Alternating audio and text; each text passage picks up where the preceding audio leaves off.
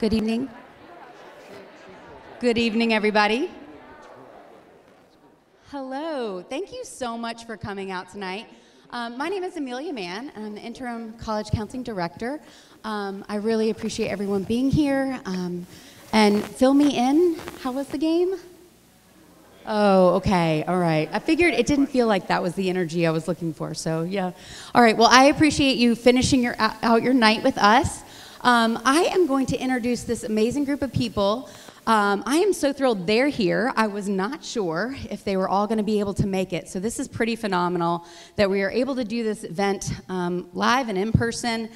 So give me a moment, and I'm going to go ahead and introduce them, and then they're going to tell you a little bit about themselves. So this is Dr. Andrea Felder. She is the Assistant Vice Provost for Undergraduate Admissions at the American University in Washington, D.C. Next to her is Mr. Heath Einstein, and he's the Dean of Admissions at Texas Christian University in Fort Worth, Texas. And then we have Mr. Kerry Thompson. He's the Vice President of Enrollment and Educational Services at Gettysburg College in Gettysburg, Pennsylvania. Ms. Sally Stone Richmond is the Vice President for Admissions and Financial Aid at Washington and Lee University in Lexington, Virginia. And then we have, last but not least, Dr. Tyler Peterson. He serves as the Executive Director of Admissions and Financial Aid and Scholarships at the University of Alabama at Birmingham.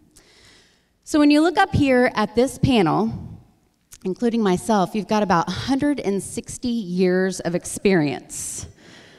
Yeah, so you're gonna be hit with some wisdom tonight, folks. I hope you're ready. So no pressure, y'all. They're going to go ahead and just introduce themselves a little bit and their background and how they came to be working at the institutions that they are currently at. And then we're going to just engage in some questions. At the very end, we'll have an opportunity for you all to ask questions. So don't be shy. Hold those questions, be thinking about them, and then we'll jump into it and give you some time at the end to reach out to our panelists and ask your questions. All right, so we'll go ahead and start with Dr. Felder. Hi, good evening, everyone. Again, my name is Andrea Felder, Assistant Vice Provost for Undergraduate Admissions at American University in Washington, D.C. That is quite a mouthful. Amelia just made me feel a little older. Not to mention I have a birthday coming up in a couple weeks, so I really feel old. So I've been at the American University for about 5 years. American is a private, mid-sized university right in the heart of Washington, D.C. We have about 8,000 undergraduates and about 6,000 graduate and professional students, so about 14,000 students overall. Prior to my time at American University, I was at a much larger institution, the University of Florida in Gainesville, Florida, so go Gators, if there are any Gators in the house. I was there for about 3 years. Serving as the Director of Freshman and International Admissions at UF. And then I started my career in admissions at the University of North Carolina at Chapel Hill, so go Tar Heels. I am a Tar Heel born bred. When I die, I'll be a Tar Heel dead. I'm also a Carolina graduate as well. Loved my time at the university, but it's been great being back home. So I'm originally from Maryland. And so being back in the Washington, D.C. area has been a joy for me. Great students at American University, great students at all of the places where I've interacted with. So my line, and then I'll pass it on to Heath, is you will find your place at some great institution around the U.S. There's so many of us with different feels, vibes, towns, college towns, cities, that sort of thing. So we do hope that you'll take the time to explore the differences in each of our institutions. So, going to Heath. Thank you very much. Good evening, everyone. And I want to thank GPS for having us. This is a real delight, and especially at a time of the year when we're busy reading applications, getting away from screens and spreadsheets can be really nice. My name is Heath Einstein, and like I'm guessing all of the panelists on this stage, I did not major in college admissions. I'll give you just a thumbnail sketch. You can read my autobiography if you want the full picture. I went to George Washington University in Washington, D.C. as an undergraduate student. and continued a little bit west of there to Georgetown University, also in Washington, D.C. And I have a master's in public policy. I don't do public policy. So a lot of us just sort of fall into this work, which I think is a really good lesson for you, that you don't have to know at 17 or 16 years old exactly what you want to do with the rest of your lives. So after working for a year outside of the field of college admission, I got pulled right back in because I had been an undergraduate student employee and gave tours and did all that fun stuff. So I worked at GW in admissions for a few years, and then made the switch to the high school side and worked at independent schools in suburban New York City, and then in Dallas, actually at the Hockaday School, so I'm very familiar with the girls' school setting. And for the last 10 years, I've been at Texas Christian University, first as director of admission and now as dean. TCU is a medium-sized university. I think the unique position we hold in the higher ed ecosystem is that we're really the only school that plays major Division I athletics that's a medium size but has almost exclusively an undergraduate student body. And so you're going to get the attention that you'd see at a very small school in terms of faculty-student engagement with the same sort of spirit you'd see at a very large institution.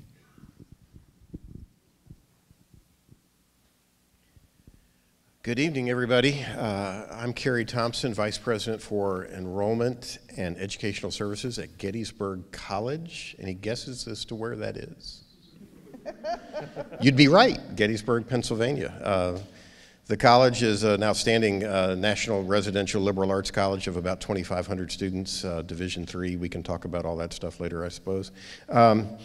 I represent a disproportionate number of those years that Amelia mentioned earlier, and we won't go into that any further.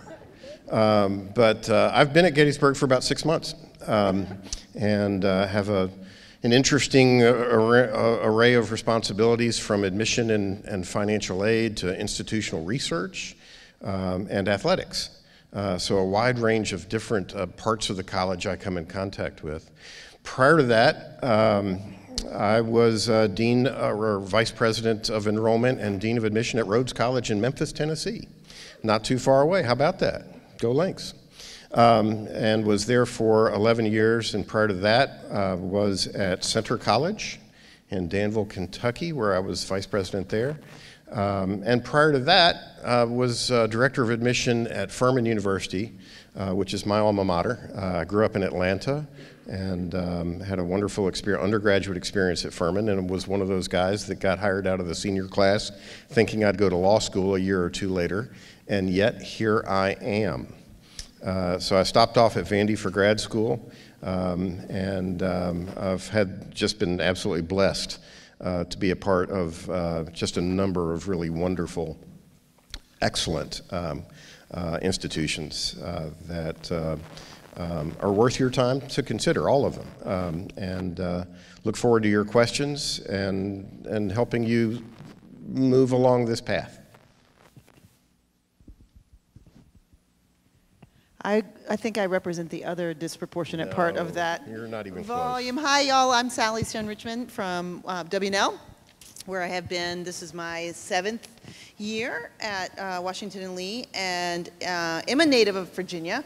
And my admission and financial aid sort of career story is one that's very much tied with the liberal arts, the approach to higher education. I attended Davidson, graduated from Davidson College, where I also worked twice, and in that experience had a very quintessential, transformative liberal arts college undergraduate experience. And just like has been mentioned, landed in admission having deduced there were a lot of things I didn't like, but when I looked at my the admission officers at Davidson, where I was a volunteer, and seemed like a really interesting, fun job, powerful job as a recent college grad, thought same thing. I'll be there 2 years, and I'm now, I guess, 23 years later.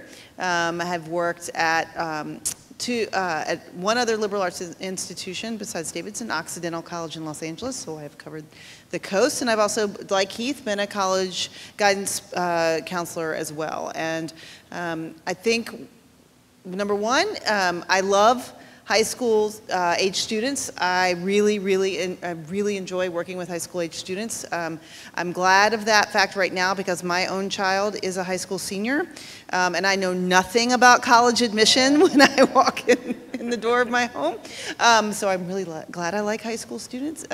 And we, educational organizations are great places to show up every day. They are energetic, whether that's elementary, middle, secondary, or college environment. People come to work excited about learning, excited about teaching, and thinking about all the incredible ways that we can continue to positively affect the future. And that's the privilege we as admission officers have, is the opportunity to have a small glimpse that you all as applicants are generous to share with us about the way you think about the future and your future and those contributions. So thank you for having us this evening. Hey folks, good evening, and a big shout out to the folks live streaming. Also, good to see you all, or hopefully it's good for you to see us. I'm Tyler Peterson. I'm at the University of Alabama at Birmingham. We are a public urban research university of about 22,000 students. I am finishing my 20th year in enrollment management, working at a variety of different institutions, both small, public, and larger or mid-sized public. How I got here, I really loved college, and while I was there, I had great mentors in areas and departments of student affairs and student government association, and it was, hey, Tyler, maybe you should try something in admissions. And so 20 years later, this is what I'm doing. Love the interaction that we have with students. Love the ability to just share our expertise for where we work and also this process. So thank you for having us tonight. Thank you, everybody. Okay, so the world of college admissions has changed a lot. The landscape is very different than from when many of your parents were looking at colleges and going to college. But what hasn't changed? What is still the same despite all that has changed?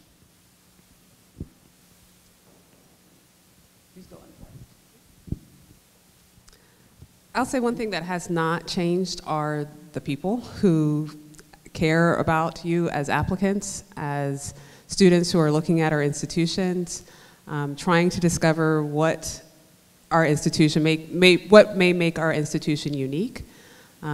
There are people behind the desk who are actually reading your application, so it's not a machine. So that hasn't changed. And I think that you'll find that we do care about the students who take the time to apply to our institutions, and that we are here to help and support you through the process, answer any questions that you may have, because so much has changed over the last several years. And we're also here for your parents as well. So this is your process, but parents, we're also welcome. We'll welcome your questions too.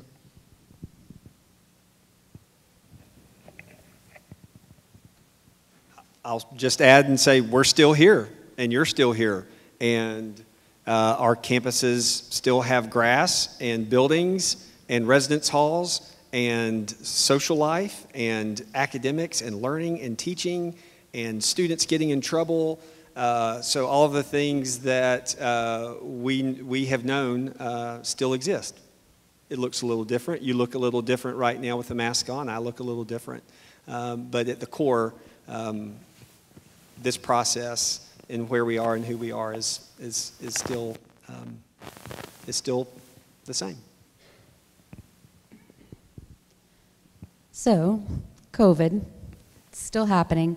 How has that changed your recruitment practices, and how would you encourage students and parents to engage with colleges right now, both from a virtual engagement standpoint and also with on-campus visits?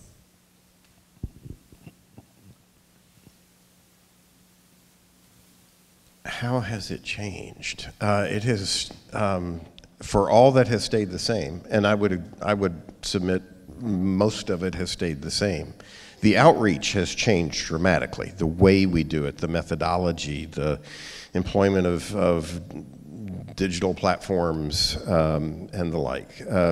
So we're still all experimenting and trying to find the right way, the right mix, the right, we all desperately want to cut through the clutter of life and get our message through, and to develop a relationship with you individually. So that's the goal. The methods have had to change some. In terms of interacting with us, turn your cameras on. You're supposed to laugh. These people up here know exactly what I'm talking about. So when we have a Zoom, or when we're meeting with you at your school, or all those sorts of things, the interaction's important. That's the way we get to know you. So we need to see your face. We need to see your smile. We need to see your questions. This is hard without really being face to face. So interact. And we're all Zoomed out. All of us up here get it. Trust me. We have attended, oh gosh, I don't know, 8 hours a day on Zoom meetings of one description or another for the last 2 years, or for much of the last 2 years. So we all get that, but to the extent that you can, interact with us, or with the admission staff member that you're meeting with. That's the goal. We're really trying to get to know you. One suggestion or observation I have about what has changed is that we, as Carrie said so well, we have had to think about how to expand the mediums through which we are engaging with you. And I'm sorry for those of us that have built college TikTok pages. Bad idea.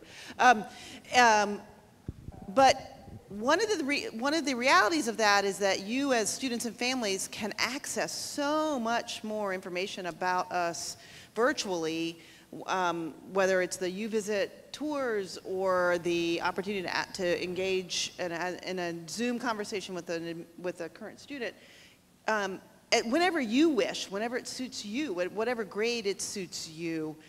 But one of the things I would suggest, and I think it goes to the second part of your question, Amelia, is the work of you thinking about and considering what matters to you, the introspective work that will make a really successful and satisfying college search process, should not be skipped.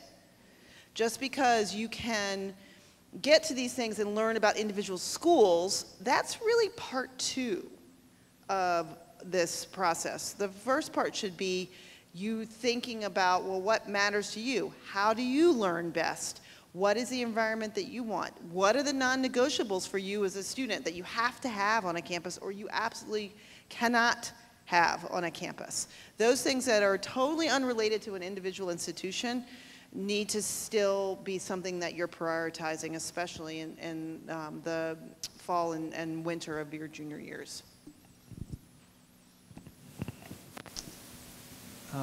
I think, building on some of the themes that have already been explored a little bit, when the pandemic first struck, what a lot of admission offices did was said, okay, how do we take exactly what we're doing now and put it onto a screen? And what we figured out pretty quickly is that's not going to work. But we were able to innovate and develop some programming that, frankly, we hadn't thought about, but we probably should have been thinking about for a long time.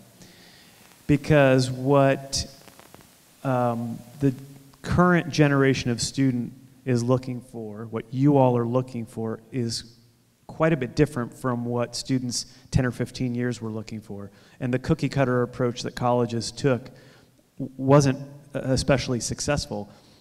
Gen Z students require a little bit more of a boutique experience, and now you can actually get that. You can go online and see all of the myriad platforms that are offered and just pick and choose what matters to you, sort of what Sally was talking about. So, not that the pandemic is a good thing, surely it's not, but it has forced our hands and in a way has provided, I think, a much better service for you. The other thing, in terms of like how do you actually interact with us, and one of the things we haven't talked about is the in-person piece. Some colleges are doing it. We've been in person since June of 20. Right. What year are we in? Yeah. Yeah. That was just 10 years ago. Yeah, that's right, exactly. So we were offline for just a bit, and we've been in person since then. Now of course, we enacted safety protocols like you all have done as well. But so there are some schools that are very much offering you an in-person experience, and you can take advantage of that if you choose to, and if you feel comfortable doing that. But everybody's got something online as well.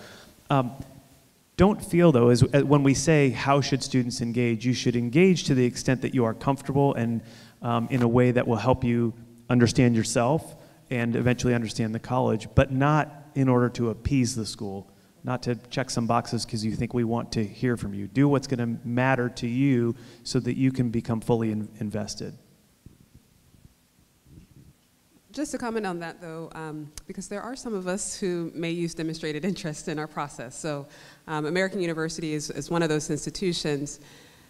Over the course of the next several years, you'll hear a whole bunch of terms thrown out at you, and one of those terms is just demonstrated interest. And what that means is that colleges want to know those students who are interested in them and may use that as part of their process. We like to say that they are meaningful interactions, and so it doesn't mean that you have to email your admissions rep every single month to check in, but maybe you do have the ability to come visit us in DC, or when we're traveling, you have an opportunity to meet with one of our staff members on the road.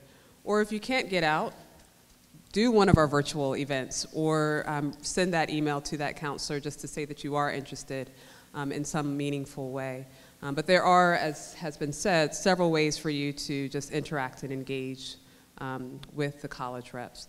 And then just very lastly, from a very practical standpoint, we do welcome visitors, and I would just add that there are differences across the U.S. as how we've handled this pandemic. DC is probably one of the more strict places in terms of protocols, and so I think just from a practical standpoint, just do your research, plan ahead, and looking at what the college or the university may require when you do come to visit their campus over the next couple of years.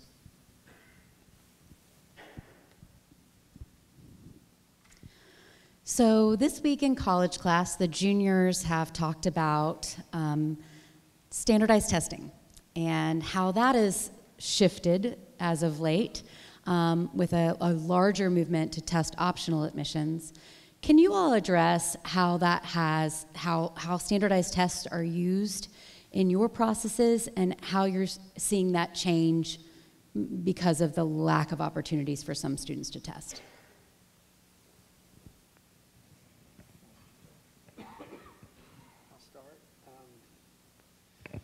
So, yeah, I would say when you think about standardized test, think of it as one piece of a larger recipe. And it may be an important ingredient to that recipe, but it's not the only thing that goes into that. You know, standardized tests have been used for so long that in many ways it's taken, and this may not be true of every panelist here, but it has taken a global pandemic for many universities, and I'll just speak for mine, to say, wait, we can't do this right now. We can't require people to go take this test. It's also opened up doors for a lot of universities to have the conversations of, well, wait a second. We did this for the class of 2021 because they couldn't take it, and maybe there's a way that we can continue to do that. We know that test scores have been barriers for a lot of students in terms of college access. And so, you know, I think the future of test optional admissions in higher education is still yet to be determined. A lot of institutions can make that decision. and go simply to their president or their board of trustees and get approval. For some states, it may be that it has to go to the state legislature. It may be that it has to get voted on and passed and approved by numerous boards before it happens. So I think what I would say about a test score is that what we've seen and what a lot of schools have seen is that for schools that have made an SAT or an SAT optional, about a third of an applicant pool is not submitting their test score, which that means there are still people that feel really good about their test score and they're submitting it. I would offer the advice, and then I'll pass it to the rest of my colleagues, that when you think about a standardized score and you think about applying to college, and if that is an option for you next year to either submit it or not, if you think that test score accurately reflects who you are and your academic ability, then by all means, submit it. If you're applying to a school that doesn't require it, and you feel like that doesn't accurately reflect who you are, then don't submit it. You have a choice in that process for a school that offers that. I know there's a lot of opinions on this, so I'll pass it on.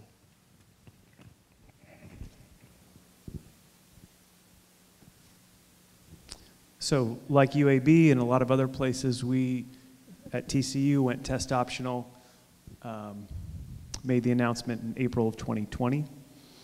And we announced that we were going to be doing it for 3 years, because at that point we didn't know what was going to come. And we didn't feel like just doing it for a year would give us enough data to know if this is something we ought to be doing in a permanent way. Test scores, the results of SAT, ACT, and other standardized exams have some value. Okay? They tell us who can take that test well. And they say a lot about your family income level and maybe parental educational achievement. But in isolation, the test scores aren't always the best predictors of success in college, certainly beyond what we can learn by looking at a school transcript. There may be some value to some students to have high test scores. And unfortunately, what's happened in college admissions is that at many, not all, but at many institutions, it became a barrier such that if you didn't meet a certain threshold, your chances of admission were pretty slim. So this has sort of brought along suggests that we may be in a period of significant inflection. Now, also, there were lots of schools that were test optional before the pandemic started. Lots of wonderful schools, and they're all saying, hey, we've been doing this all along, and we've been graduating amazing classes all along. Where have the rest of you been? And the rest of us are just now catching up. So I think we're in a position like a lot of other schools where we are going to go where the data tell us. We're going to take these next couple of years and evaluate how the students who have come in under the test optional policy and withholding their test scores and seeing how they fare.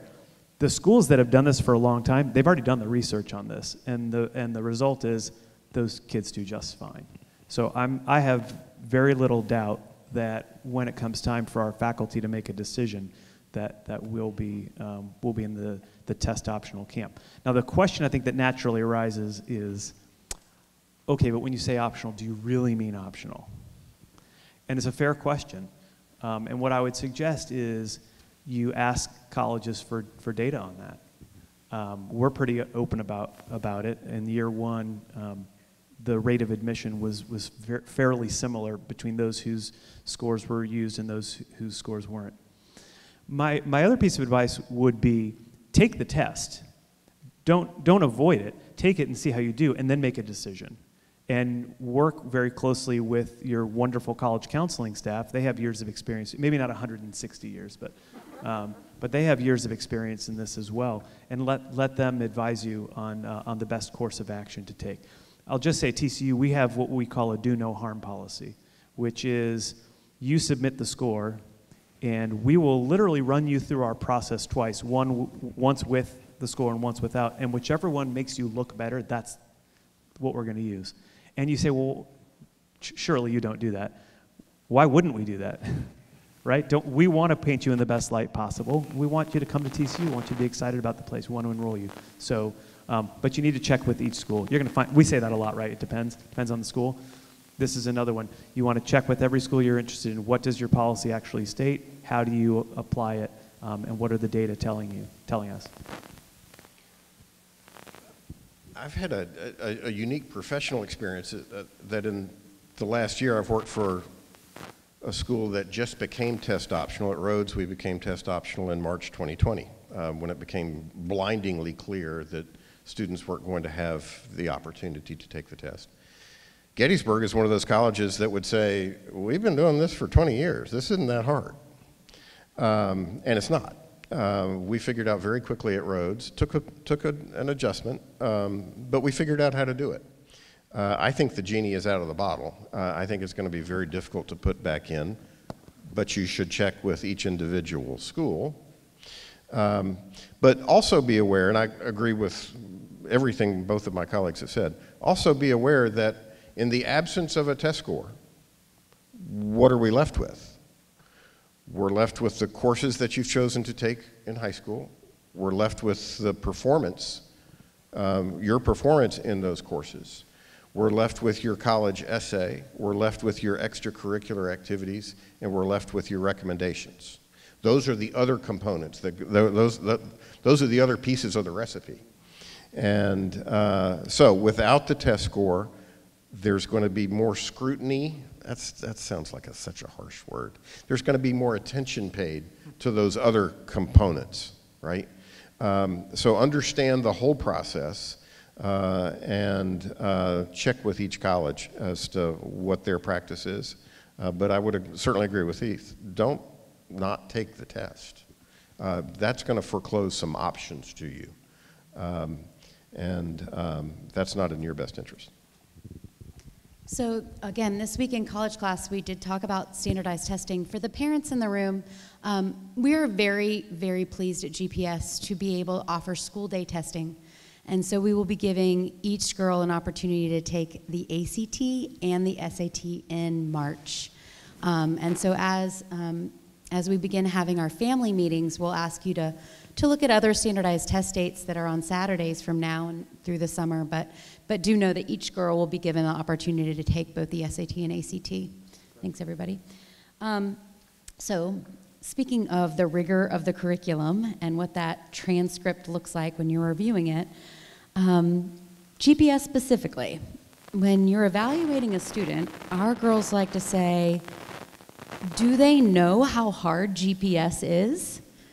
So how do you learn about a school and learn about the rigor of the school and consider that in the context of the review of the application?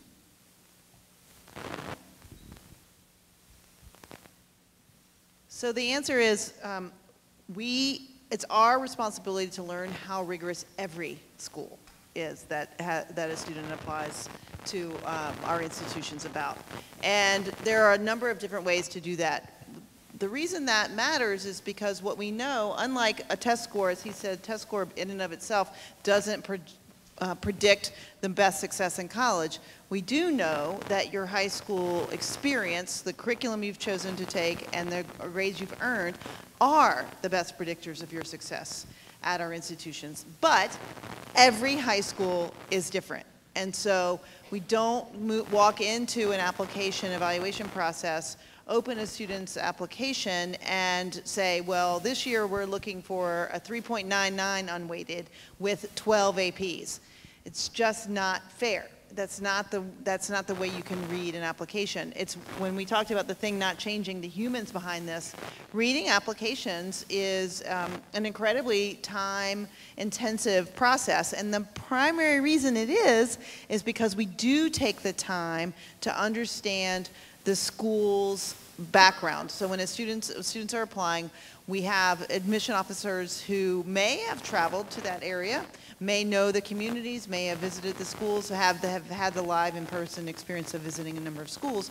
But even if they haven't, your counselors will send us a profile, and that profile will give us a lot of great information about this community, so that even a totally novice new reader will have the ability to say, all right, well, here's the program, here's what's required to be invited to take an AP course, here's the number you may take, here are some of the unique programs that you can take. To us, that's the most fun part of putting a class together, is that we're thinking about inviting students from across the country and the world who are going to have so many different school experiences and life experiences that they're going to bring, but it's our responsibility to understand that you can do that work. And we will have in that not just the quantitative information, how your grades, how you've performed, but the context, right? The recommendations from teachers. I think of those as like faculty, our faculty proxies. They're those teachers saying, this is what I've enjoyed about having the student in class. These are the things that they bring to the classroom environment. And then it's incumbent upon you as the applicant to sort of give evidence to that intellectual acuity through your writing, through your engagement with the institution, if they offer interviews, your ability to really exemplify not just the paper performance, but the real story behind the level of that rigor, the enthusiasm for learning that you bring. So it's our responsibility as admission readers to understand and appreciate the information we can get. We have other ways of learning that information. By the way, that doesn't include trying to identify your social media channels and learn about you through that. It is through real, the sources of information that you give us and that the school will share with us as well. Is it just a coincidence that behind us are brag facts about GPS, that 100% of the girls are accepted to colleges and universities, greater self-confidence, great STEM knowledge. So also your institution, GPS, does a great job of communicating the rigor and the opportunities that are here. Sally covered a lot there, so we're going to dig into it a little bit more. So you all are really involved students. You're taking challenging classes, honors and AP courses, many of you. You're the captains of your teams. You're the leaders in the theater. So they're going to want to know what's going to distinguish their applications as you read thousands and thousands of applications. It's an easy one. Come on. I always like to think about the things that you can control with the application by the time you're getting to completing the application itself. So the things you can control, how you describe all of those activities and extracurricular events and leadership and whatever it is that you do outside of the classroom. This is an opportunity for you to brag about your accomplishments, to describe those things that you're most proud of, how you've spent your time. I'm sure all of us could probably relay a story about how we didn't learn about somebody being, president of the student body, but through a letter of recommendation, because the student did not tell us that information. So how you describe what it is you're involved in is important. The essay is very important. I think all of us enjoy reading. The essay is an opportunity for us to get to know who you are as a student. The application essay topics are pretty much out there. A lot of us are on the Common Application or the Coalition application. Those essay topics are available. You can start practice that writing in your summertime when it's less hectic, less busy, so that you have that by the time the Common App opens August 1 of your senior year. And then the last thing that you can control are who you ask for your letters of recommendation. They don't necessarily have to be teachers that you earned an A, but perhaps you worked very closely with a particular teacher on a course because it was a material that you found very challenging. But you asked questions. The teacher can talk about the ways that you raised your hand in the classroom, how you interacted in the classroom itself. So think about those aspects of the application and how you can distinguish yourself. Spending a little bit more time just talking about the essay itself. We know that you're all 17, 18 by the time you apply to our institutions. Your experiences probably have been limited. Most 17, 18-year-olds have very similar experiences. But how can you make it distinctly your experience? How can you make it distinctly you? How can you write about a specific topic or subject matter that is, I like to say, one moment in time, one particular theme, that makes you stand out amongst all the other students who are applying to the institution. So even if it's an essay about, and we've seen several essays about getting that winning score, or going on a trip abroad, or doing something in the summer, what was special about that from your perspective? What was special about making that winning goal or going to that trip abroad from your distinct perspective? So just think about that a little bit as you're getting ready to complete your applications when you become a senior in high school. You'll see tomorrow when we do our case studies, the essays are always a point of great debate and conversation. So we'll have some of your own opinions to glean from those yet tomorrow as well. One of the real advantages of having gone here is that you know your teachers very well, and they know you.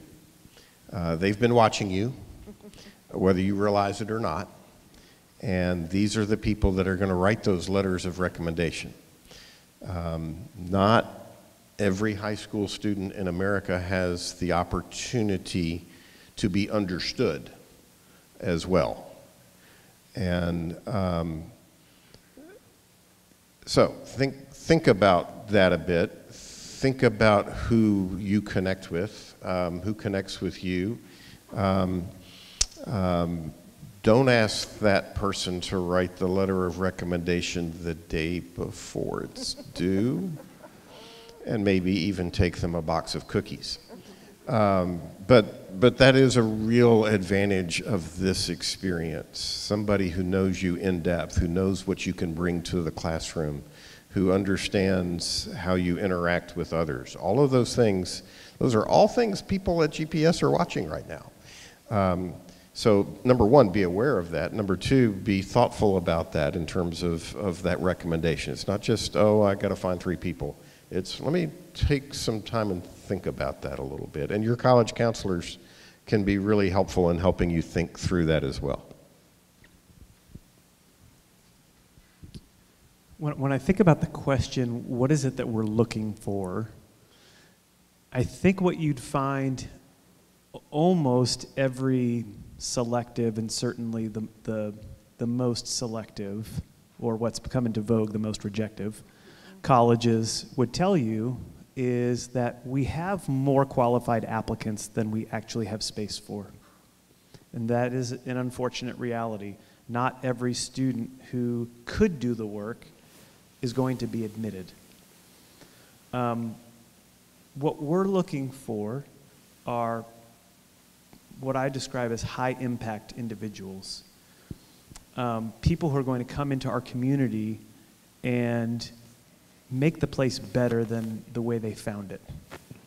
That doesn't mean that every student has to be student body president or captain of the field hockey team by any stretch.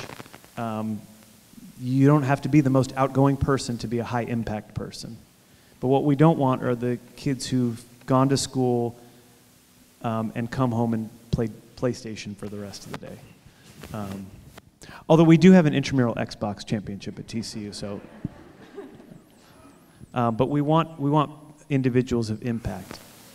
And understand, as Carrie alluded to, with the real advantage of going to a place like GPS, in addition to the fact that you get to have people like us come and talk to you, and not every high school student has that, and we get to know you and know your schools really well. Not every student has that. You can trust that even if you don't get into the schools you really wanted to go to, and you have to go somewhere that might have been your third choice, which is still probably one of the top 20 colleges in America, that you're prepared to excel once you get there. The advantage of going here is the preparation it has provided you no matter where you end up going. Can I rip off of something that he said? First of all, thank you for making that point, that our process is about helping to shape a community, but we know that what this experience has been is not about college admission, it's college preparation. And knowing and feeling very good and confident about your ability to be successful wherever you choose to enroll. But I wanted to get to your point about what we're looking for. And one of the real, I think, advantages for how COVID has changed the way college admission works is that we have gotten a little off of our high horse when it comes to having this idea of some sort of perfect resume. And because, again, just like with testing, and Tyler talked about, well, you just couldn't access tests, therefore it is an impediment. The ability to be involved in a sort of stereotypical U.S. high school college-bound way changed instantly. And we really began to see differences in communities, and we began to understand, and students began to communicate with us really some of the changes in their own life and responsibilities. So we saw and are happy to welcome and appreciate understanding when students were working.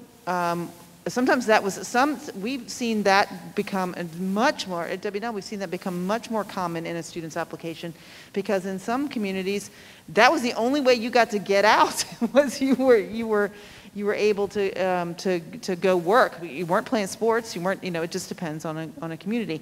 But it forced us to not fall into sometimes lazy habits, quite frankly, of just sort of looking and thinking about, okay, well, what are the total number of things or number of hours that someone has done 15 different activities, and it's forced us to sort of do exactly what you all do, which is identify and prioritize your time based on what you value.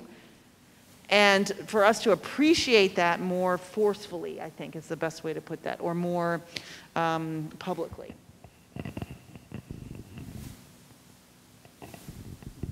So the pandemic, especially with online learning at many institutions, have forced us to really, really confront that. What is the return on this investment question? So many of our families are middle class, and often the financial aid process feels like it's squeezing the middle class. So can you talk about the value proposition of going to college and what that looks like right now in the age of COVID?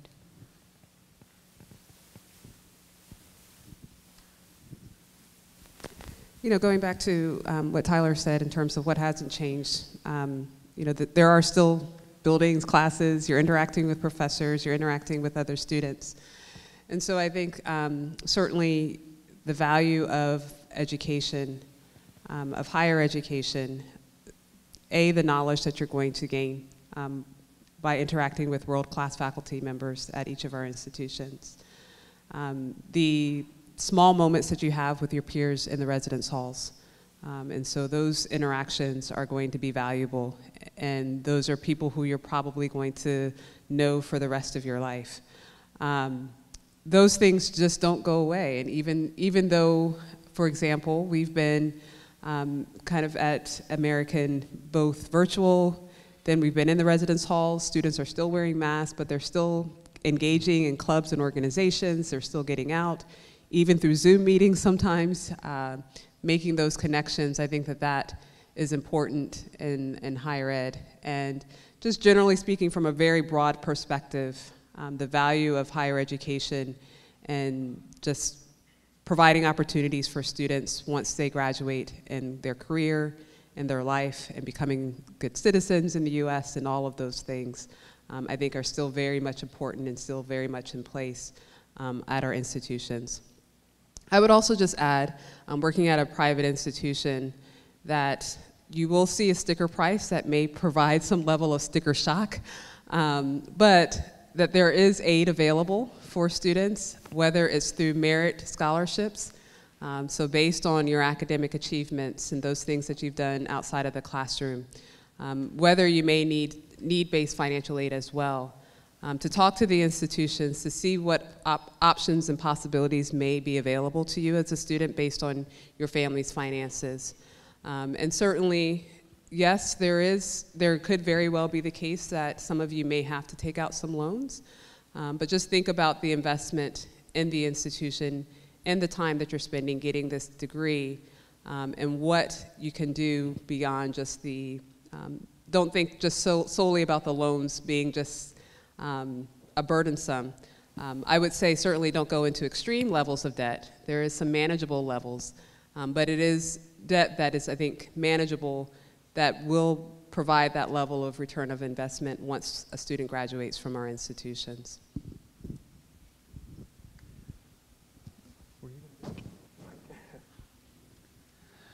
So for, I think, generations, it was sort of accepted that the step after secondary school was you go to college, you earn a degree, and that was a pretty useful tool for social mobility in this country. And even before the pandemic, we started to see this sort of chiseling away at the trust in the value of higher education. And I would argue it's more valuable now than ever before, for a lot of reasons, but in a real practical way, not the least of which is that what once was you needed a bachelor's degree to sort of get ahead, now it's you need a bachelor's degree just to sort of stay level. So I don't think there's any question that students need to go to school beyond high school. And you're going to see, you'll read in media all sorts of examples to the contrary, but those are sort of few and far between. But then how do you make it work financially is a real question, a real dilemma for a lot of families. The reality is there are a lot of great colleges that are affordable. And because we tend to focus on a very small set of schools, and our attention collectively is focused disproportionately to this number of schools that everybody's trying to get to, but will actually educate a tiny percentage of our population, we forego considering the literally thousands and probably many dozens that you'd be comfortable with that are affordable, and you could get a nice scholarship to if the sticker price was more than you're comfortable with. We did a market study a couple years ago in an area of the country where we felt like we had an opportunity for a little bit greater market penetration, and what we learned from that is that 90% of the people we surveyed expected to get a scholarship, which we found rather astonishing. But I think families go into this process now just assuming they're not going to be paying the full sticker price. And you can find schools that aren't going to charge you as much as that sticker price. If cost is going to be a factor for you, as it is for most families, the vast majority of families, then where you ought to consider, in addition to maybe schools that where the profile of the average admitted student is a little bit higher than where your statistics currently sit, you got to also look at the schools where your grades, test scores if you have them, and other credentials exceed the profile of the average admitted student, because that's where you're going to get the scholarship offers.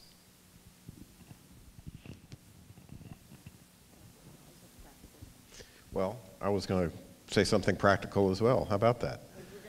Maybe so. All of us on our websites, how about that? Yeah. All of us on our websites have something called a net price calculator. And it's required. It's a federal requirement. We all have them. Some of them are better than others. So what I'm about to suggest to you is something I would suggest you do on 3 or 4 different net price calculators, just to get a sense of what the resources are for your family at that school. Now, the better information that you plug in, the better information you will get out, but you could go home and do that tonight at any college in America's website. So there are some tools for you to really help get a sense of what you should anticipate. They're not perfect. They're not meant to be perfect. But you can get a pretty good sense at a lot of colleges and universities using their net price calculator. The other thing that's changed in the last few years is that people apply and submit for need-based aid much earlier in the process. So you'll know early in the senior year, or could know early in the senior year, about what need-based aid might look like, what your eligibility would be, what your expected family contribution would be. That's a technical term in the field. You'll figure that out. We'll talk about that if you've got questions, but that's the index colleges use to figure out how much a family can afford. The other thing is less practical, but I would advise families to look at one's education as a long-term investment. The job you have 6 months out of college is not the job you're going to have 6 years out of college, and not the job you're going to have 16 years out of college. Most of the stats today suggest the average college graduate will have 10 to 15 different jobs by the time they retire. Many of them in fields that we can't even imagine right now. So there are all kinds of opportunities. Why you're here at Girls Prep and why you go to one of our colleges or colleges like ours is to get a lifelong education, an education that will serve you for life, that will teach you to think critically. It'll teach you how to speak well, how to read well, how to take vast amounts of information and synthesize them into something useful and perhaps even new. That's what this is all about. We can all, I bet every one of us could have a stat on our website that say 98% of our graduates are either employed or in graduate school in the first 6 months out of college. Okay, well once everybody has 98%, that ceases to be a reason to choose one over another. You need to look at career services and all those sorts of things, but the fit of the student and the experience that student has in the classroom and beyond is really going to make the difference for the long term. Isn't that so true, though? It's a great comment, because how often do you speak to somebody, a parent or a student, who says, my goal is to walk out of here without any debt, okay? Which is a fair goal, a reasonable goal. The same family might take out, a $30,000 loan to pay for a car that depreciates the minute it goes off the lot. Correct. Whereas the investment you're making in college just goes up. So it's sort of a very interesting, it is. The mental gymnastics right. Going on there. I would also say most of the horror stories you hear about student debt are on the graduate school level, professional school level, for-profit school level. There are reasonable ways to take out educational debt that do not involve hundreds and hundreds of thousands of dollars. In fact, I think all of us would say if you are financing the total cost of education with debt, you don't do that. See a financial advisor, and none of us are. So we've got fantastic parents and guardians in the room tonight. What advice do you have for our parents as they support their daughters through this college admissions journey? I guess I'm speaking to myself. Hey, Mom. When I say, no, actually what I would urge you to do is to have a conversation or discern how you all feel comfortable making decisions and how you, the students, feel that you make decisions. What I mean by that is that that's going to, the way you feel safe and comfortable moving through big decisions, I mean, what is this if not a very big decision? And so learning that about yourself, do you tend to be more intuitive?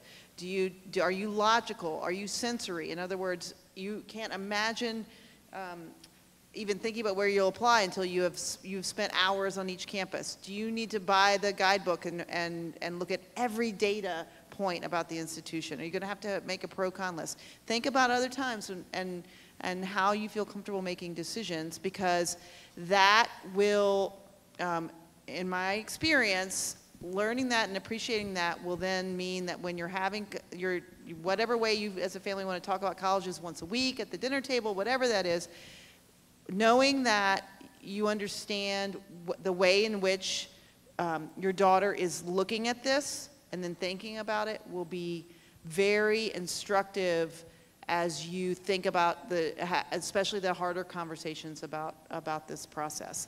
That you're not trying to fit a square peg in a round hole when it comes to making, if you make decisions the same way, great. If you don't, fine.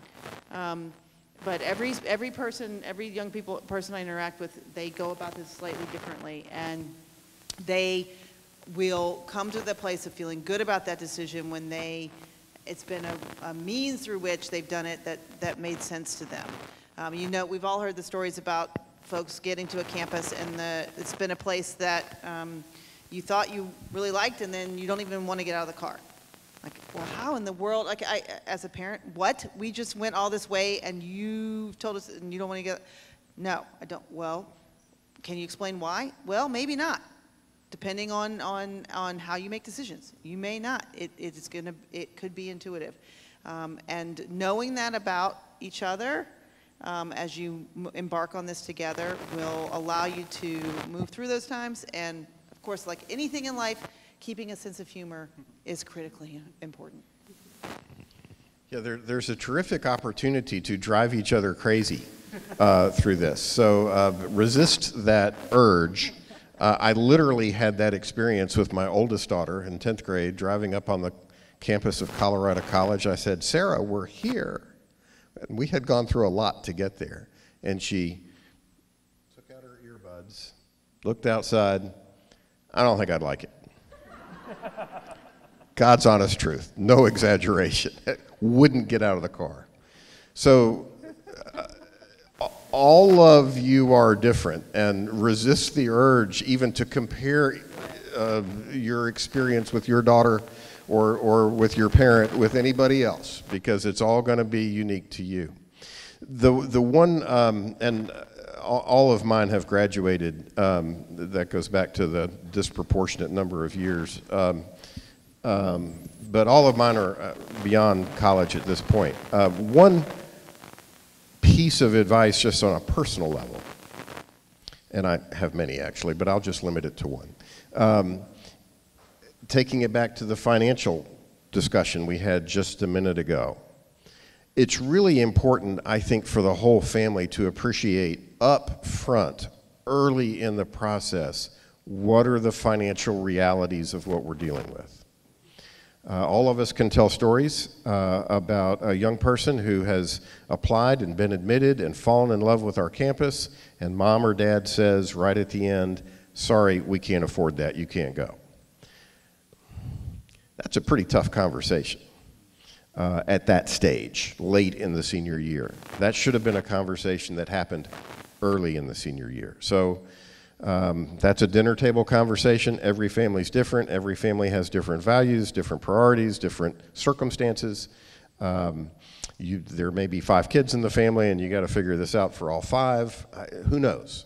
But that's an important conversation to have early on. My advice would be rooted in when I have seen situations that have not ended well, where a student has come to our institution and it's primarily been a parent, family member, loved one who has been the driving force behind that. And you could see the whole time in that student's face that this is not where they wanted to be. That this is where a parent, guardian, loved one thought, this is where you should be.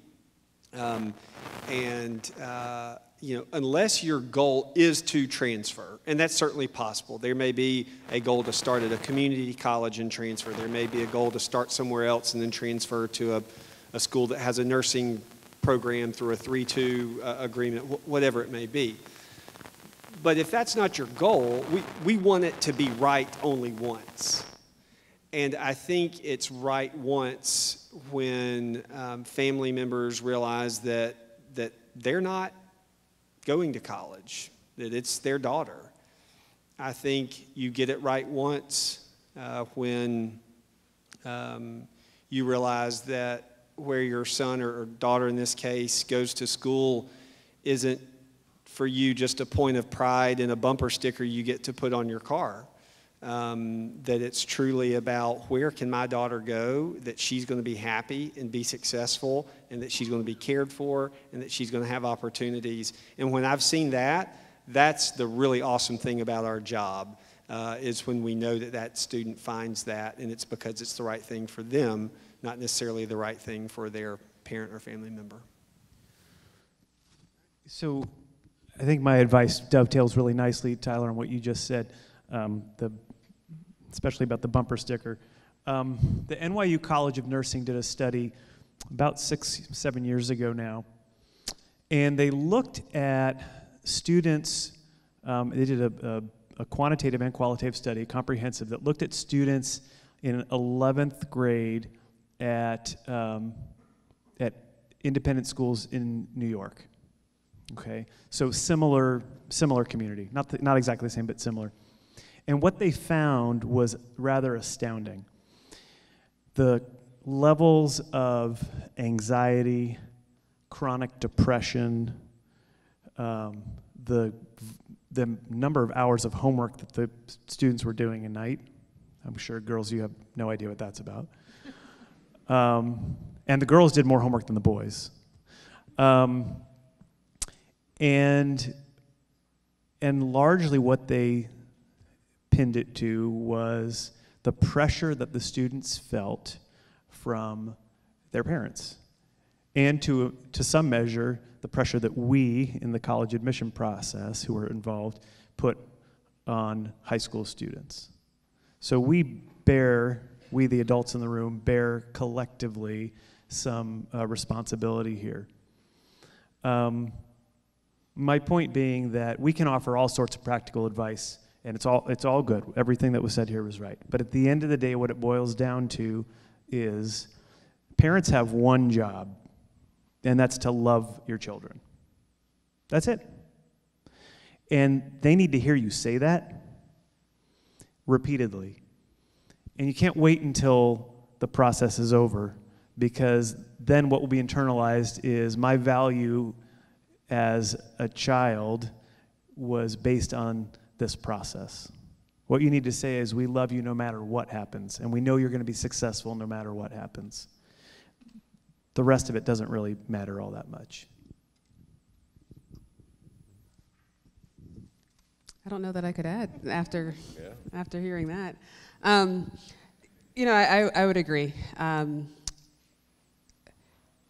There are so many places, we've talked about it, we've hinted around it. There are so many different places and opportunities for students out there. And just allowing your daughters to find what's going to be the best match for them in the end, I think is ultimately what your responsibility is, beyond loving them, of course. And allowing them to discover some of these things on their own, learn who they are, start that identity kind of process in identifying who they are as an individual, who they want to be as they move into adulthood, and providing that flexibility and space. I personally don't have any children, but my niece went through this process last year, and going through it with my sister. And my sister, college educated, had no idea what was going on. I tried to provide advice and help and guidance, and I think I was stressing her out more than I was stressing out my niece. So I think that your daughters will figure it out. They're smart women. Women typically, as kind of Heath alluded to, we're more often than not a little bit ahead of the game when it comes to these sorts of things. And so providing that just support, those guardrails for your student as they figure this process out. And in the end, they will end up where they're meant to be. And if not, there's always that transfer process. And we can help them through that transfer process as well. Thank you, everybody. At this time, I'd like to open it up to questions. If you could either speak very loudly with your question, or I'm going to have Ms. Landreth or Miss Lester if she's around, I don't know, run around with a microphone and have you ask your question to the mic. If you would, just carefully consider your question as it relates to maybe the good of the group and leave very specific institutional questions to maybe a separate conversation. So I'm going to pass my mic off, and I want us all to be good and brave, and I've got great teachers in the audience too, so if y'all have questions, please ask as well.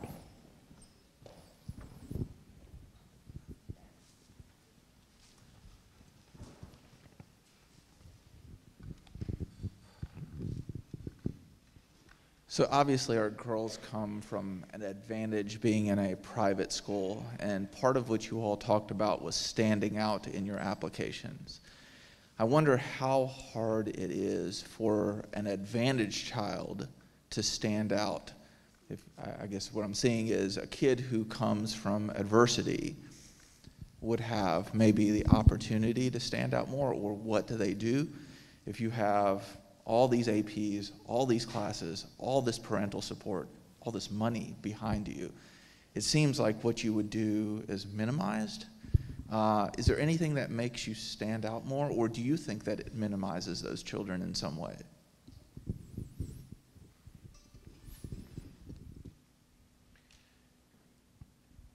I'll take a stab at this one.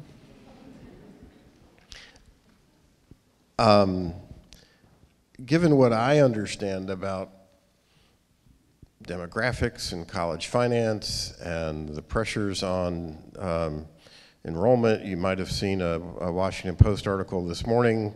Undergraduate enrollment fell by, what, 2.5%, 3% this past year, or first year enrollment rather, on top of 2.5%, 3% the previous year. It's never been a better time to have privilege in college admission. Colleges are going to be embracing of students who are talented and have resources and want to come and be a part of their community. That has always been true. I think if anything, it's even more true. I think what's changed is that colleges have wisely taken time to consider students who are coming from backgrounds that have been less represented in college in the past. So there may be somewhat of an increase in different colleges depending on how important they see that task being. But from your perspective, I wouldn't worry about it. So I'll leave it there. Yeah, I think that's exactly right. And your question is actually quite timely, because I've heard more conversation in our professional circles in recent weeks than ever before about this, about the idea that it seems like we're asking students to tell us a sob story, and we're not. We're not trying to prey on the trauma that young people have experienced. The reality is that colleges are businesses that rely on, in most cases, revenue, tuition, in the form of tuition dollars. And folks who have the privilege to pay the whole freight are at a massive advantage, because colleges need that money so that we can afford to create a more socioeconomically diverse community overall. So, so I would look at it like that. I don't think there are lots of ways to stand out. Overcoming adversity is just one of them. There's a great line from Paul Tuff's book, the college. What's the title of it? You know, it just came out a couple years ago. Paul Tuff, great journalist, and he wrote this fantastic book that the title eludes me at the moment. And he quotes one of our colleagues as saying, and I'm paraphrasing here, it's not about not being able to admit the students we really wish we could. What colleges don't tell you is we end up admitting students we wish we didn't have to. That's the reality. There are a lot of students we need to admit in order to be able to afford everybody else. And That sounds really harsh, but that's true. Yeah, and let's also keep in mind, there are a small handful of colleges and universities in the country that have a 3% admit rate. That was a crapshoot then, and that's a crapshoot now. If that's your goal, that's fine, nothing wrong with that, but understand it's a 3% admit rate from an applicant pool that is worldwide. Most colleges have admit rates in the 40 and 50 and 60. The average admit rate at in private universities, I think, is 65%. So there are great schools with admit rates of 65%, I'm just telling you. So take the broad perspective here. And it's true that American higher education is still the envy of the world because of our diversity of types of institutions. That we have land-grant institutions, we have institutions within each of our states that have a responsibility to educate our citizens in those states. And so the definition of privilege depends on the mission and expectation of each of those different institutions. And as was said, overcoming adversity, grit is another sexy word that's been used in the last 10 years, are two examples of attributes of which there is a panoply that we are seeking. You know, fundamentally, we are educational institutions, so our number one goal should be to seek students who are curious, who are excited about learning. But every one of us has different attributes that we will bring, just like we have different experiences, intellectual preferences, and I would say that we are getting better at eliciting those from students' applications. And so yes, sometimes the questions we ask are more refined and help us trying to get a sense more of your personality traits than just your accomplishments. An institution I used to work for, I was happy to see still has amongst its supplemental questions, tell us about a quirk that you have. And where it comes from. Something that's quirky about you. You know, I bite my nails, for example, right? Like, things that like just sort of make you, and you may not even know it. Your friends may be the ones that have to tell you about it. So yes, we are constantly trying to learn more about you, but that's where those questions really do come from. But the number one supplemental question we all ask is what? What do you think? Many of us ask on an application. Down in front. What would you think? It's why our institution. What, you know, we talked about demonstrated interest. What is it, have you done the homework about our institution? NYU's is the best. It says, besides the fact that we're in Manhattan, why would you like to come to our institution? We, again, are asking of you, what are those things that excite you so that we can help understand who you are and what you might bring?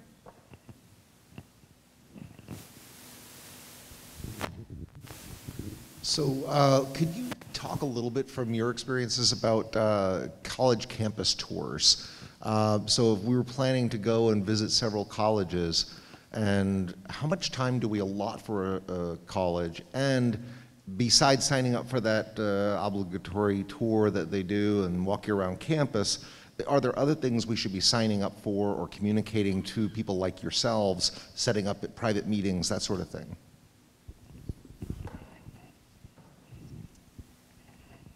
Yeah, the typical tour information session is usually going to be about 2 hours.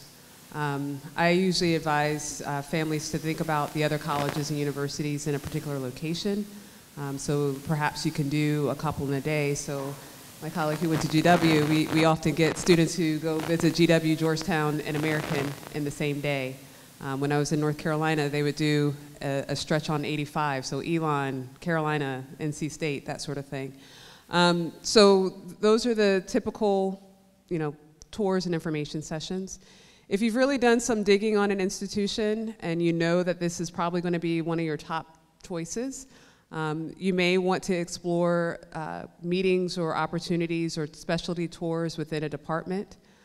So again, at American, our School of Public Affairs is very popular. They host a specific tour just to learn about how you can study political science and policy in the District of Columbia. So they're very specialty tours, and so that may be of interest.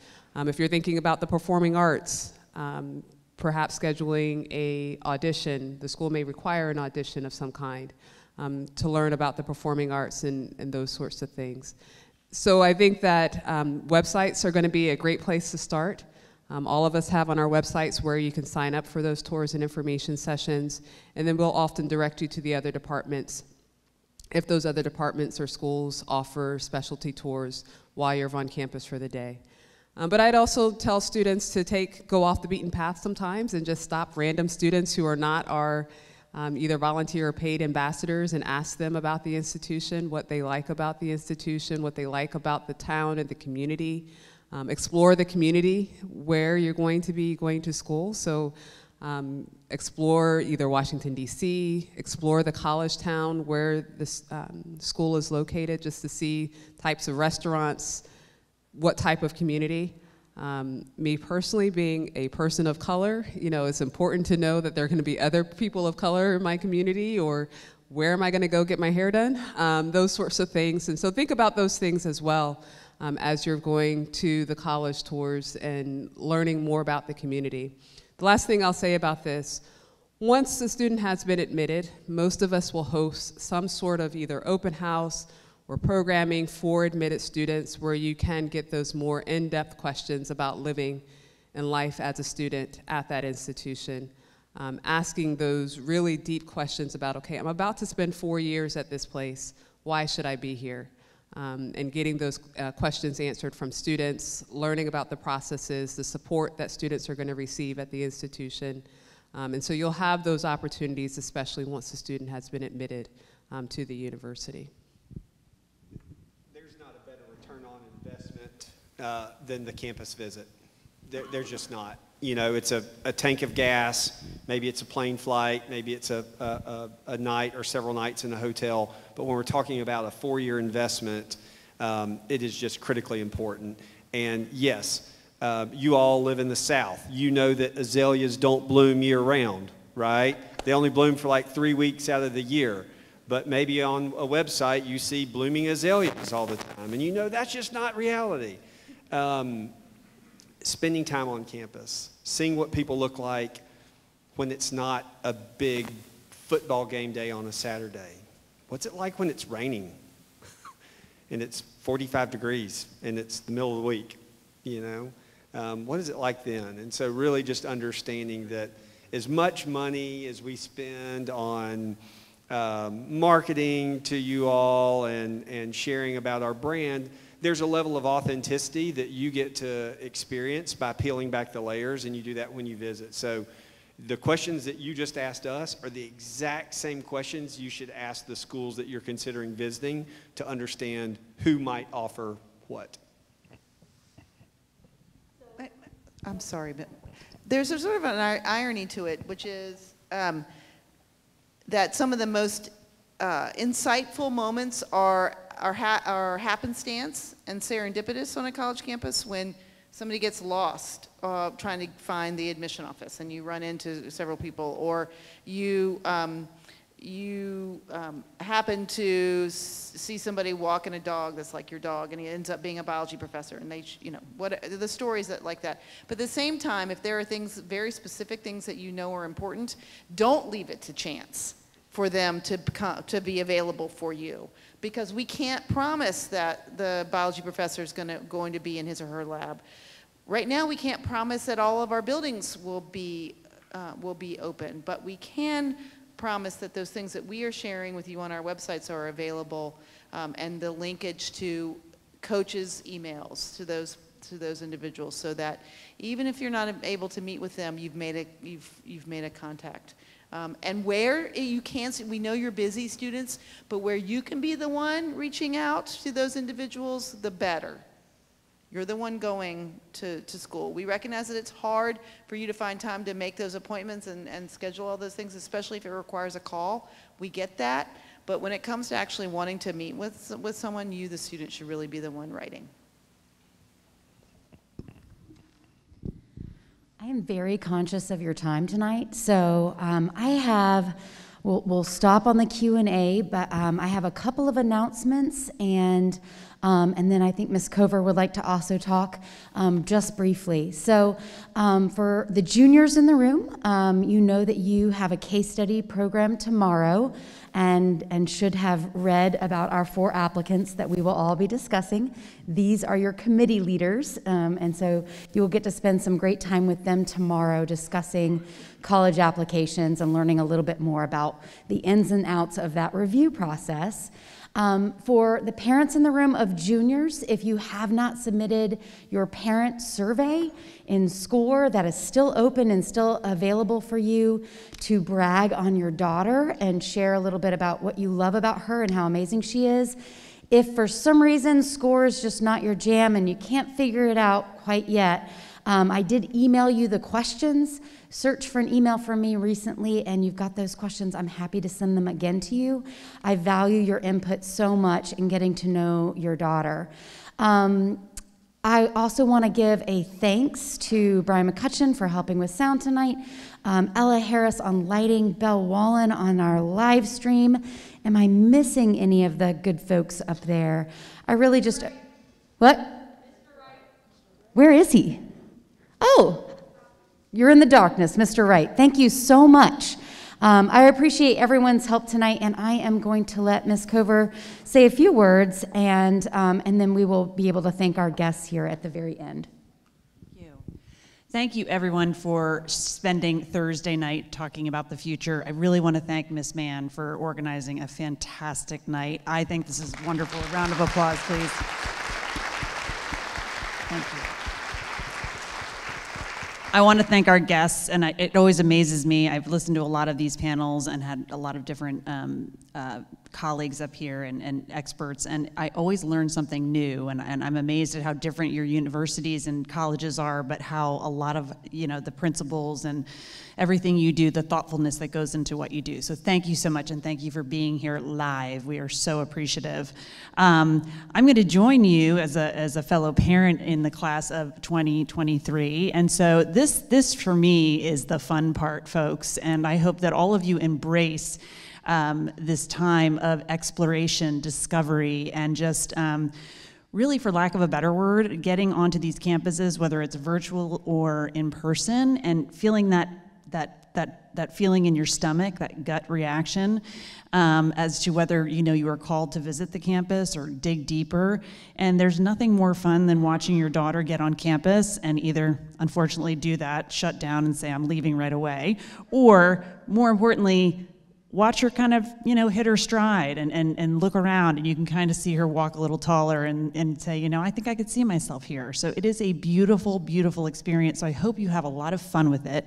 You also have an incredible college counseling office here with Miss Mann, and we are actually going to have a reception or a meet and greet out here to introduce Mr. Andrew Reich, who is here from Richmond, Virginia. He is right here down below. So let's give him a warm GPS welcome.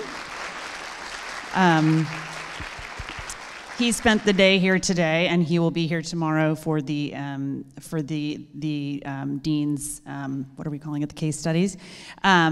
He will be joining us here next year. He will be here on campus several times. A little plug, we have sent out a couple notes to the junior class about setting up appointments with Mr. Reich. He's meeting with students in person tomorrow and Saturday, and he'll be here a couple times on campus between now and when his family moves, but he also is offering several Zoom appointments. So make sure that you sign up for that. But he will be out there so you can meet and greet him.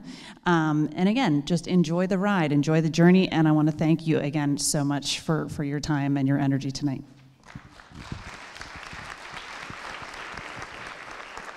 One last thanks before everybody leaves. If you all will look around, you will see your teachers and other members of our staff, faculty at GPS here. This is a family affair. We are all in this together. I want to thank them for giving up their evenings and being here with us tonight to learn about what you all are going through over the next year. So everybody be safe going home. We'll see you in the morning. Thanks to our wonderful panel.